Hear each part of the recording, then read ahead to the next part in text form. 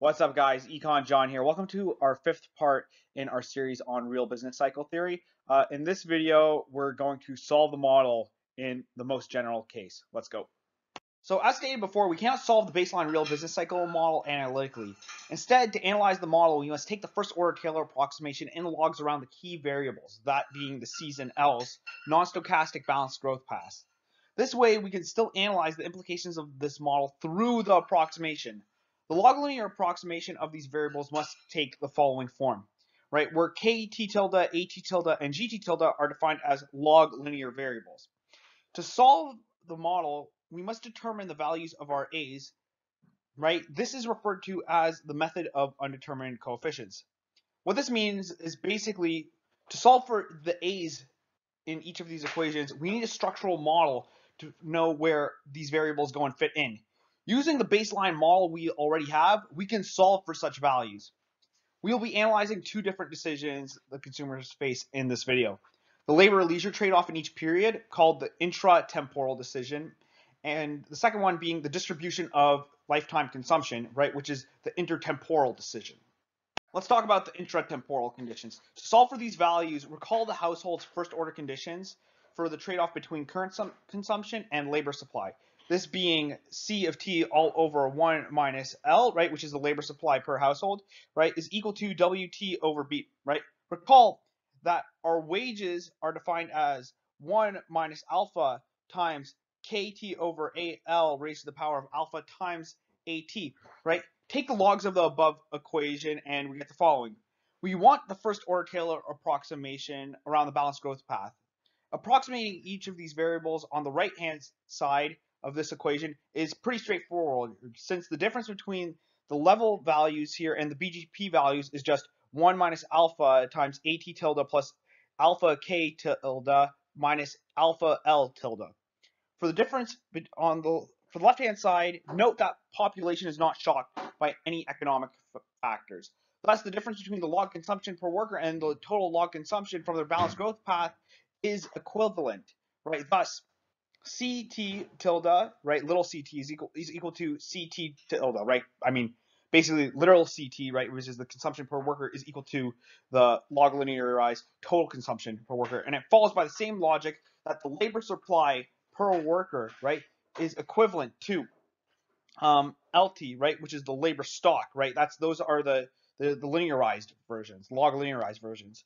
Note that the derivative of the left-hand side with respect to labor supply per household at time t is evaluated, at LT star, right, which is our optimum value, is LT star over 1 minus LT, right, that is labor supply per household all over the optimal leisure, right? And the derivative of the log consumption per household or consumption per worker, right, is 1.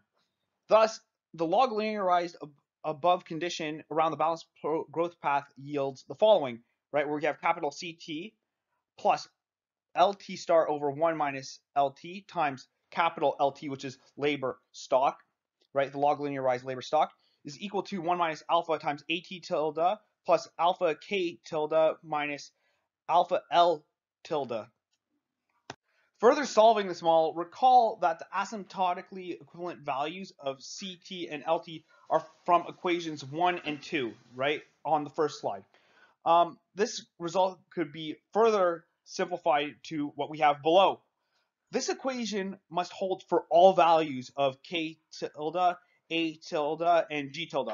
Otherwise, some combination of these variables could increase utility by changing consumption and labor supply, right? And that would not be a unique solution.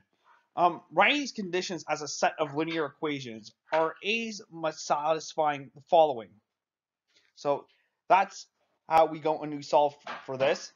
If you want to get specific values of our A's, you just go and put this in a matrix and apply Kramer's rule if you want to go get each one of these values. But I'm not going to go through that right here. Solving for our intertemporal conditions, however, are a little bit more tricky, since we would be linearizing our Euler equation, right, which is 1 over CT is equal to this discount factor times the expectation from time t of 1 plus the rate of return on the market at period t plus 1 all over consumption at t plus 1. Since approximation of our CT must hold for all periods, right? We have the same sort of equation that we're going to have for the next one, right? Which is basically equivalent to equation 1, but we're just adding a t plus 1 to all of our subscripts. Solving this becomes more complicated than what we saw previously because we have an endogenous variable, right? That endogenous variable is kt plus 1. We can log linearize the principal equation and then sub in equations 1 and 2 in it, but that would further complicate the identification of the parameters. In this case, we would have to analyze the stock of each of these variables numerically. So there's no real solution to that intertemporal condition, right? In order to come to a real conclusion, we're just going to have to like evaluate it numerically, which means that you just pick a value, plug it in, and just study the implications of what comes out from the model.